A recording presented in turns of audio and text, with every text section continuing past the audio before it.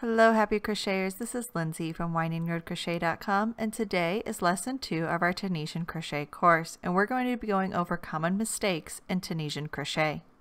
So here I have our sample from lesson 1, and in lesson 1 we learned how to do the foundation row, the Tunisian simple stitch, and how to bind off, which I've ripped out at this point. But let's just say you finish up your sample and it doesn't look like this. Instead, what it looks like is this. Kind of long on one side, little taller on one side, shorter on the other side. But if this is what your sample looks like, that is completely okay. There's a few issues that beginning Tunisian crocheters deal with. One of them is that their very first stitch is really loose. And the other one is that when we chain one at the beginning of the return pass, that chain gets pulled really tight. And the end project looks like this. And it is true that depending on the size of the project, you could potentially block out and make this into a square, but we're going to look at some other ways to fix these issues. So the first thing we're going to address is that very loose first stitch. What you can do, of course, is keep a tighter tension on your yarn during those first few stitches. But if you're really struggling with this, go ahead and pull that loop up to the smaller part of your hook. While we work our first 3 stitches, we're just going to work in the smaller part of our hook. That's going to make our tension tighter. All of our stitches on that row actually share tension, so don't worry about these being too tight, because as we work the rest of the row, they will loosen up a little bit, but still that first stitch will remain nice and tight against your hook, just because we work the first 3 stitches nice and tight.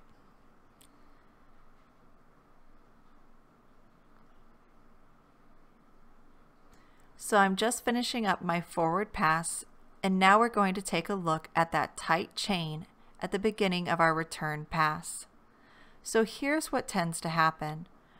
We make our chain 1, and then we go to do the rest of our return pass.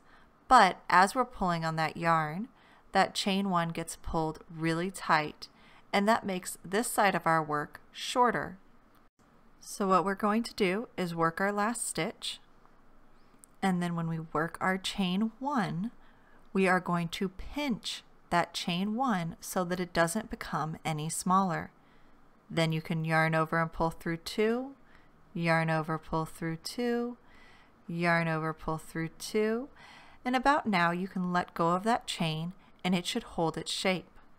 But if you're really struggling with this, then what we're going to want to do is pull back, work that last stitch again, pull that last loop up just a little bit, then we can chain 1 and hold that stitch as we work the return pass.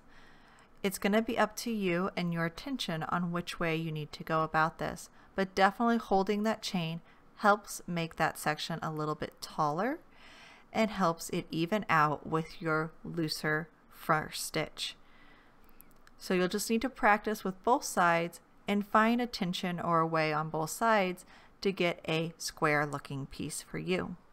So now that we know how to square up our project, let's look at some other things that can make our project a little wonky. Here we have a vertical line, and you can follow it all the way up the project. Jump over 2 and you have another vertical line. But when you go down the middle, you'll see that this vertical line disappears. This is because we skipped a stitch. I actually skipped a stitch twice in that row just to help point it out. You can see another little hole here and here. You can see those vertical lines come up and stop. That is because we skipped a stitch on the forward pass. So let me go ahead and show you what this looks like while you're crocheting. So here I've worked a few stitches. The next vertical bar that I should work into is right here, but if I skip it and work into the next vertical bar, sometimes you don't have a very big gap in between your loops on your stitch, and it could be really hard to catch what you've done. You probably won't catch it until later when you're several rows down the way. The bad thing is the only way to fix this is to rip out your project, go back down to that row, and fix your mistake. You can increase later up the project, but again, that vertical line will disappear and it's going to be pretty noticeable, especially in the simple stitch. Another way you can lose a stitch is during your return pass. Instead of yarning over and pulling through 2 loops, what if you yarn over and pull through 3? Then you're going to have 2 vertical bars that are going to be angled towards each other. The good news is that we can fix this on the next forward pass. On a small sample like this, it's not a big deal. We could rip it out and fix it. But if you're working a huge blanket, you don't want to rip that out. So let me go ahead and show you how to fix this. I am going to start my forward pass as usual, and it is possible you may fix this without even noticing. As I pull up my loops, I am going to reach those vertical bars, and since my vertical bars are still there, here's my 2 slanted bars, I can still pull up a loop in each vertical bar, and that will help straighten out my stitches. This is going to hold them apart and make them look normal. So if you come across this kind of error, you can fix it on your forward pass.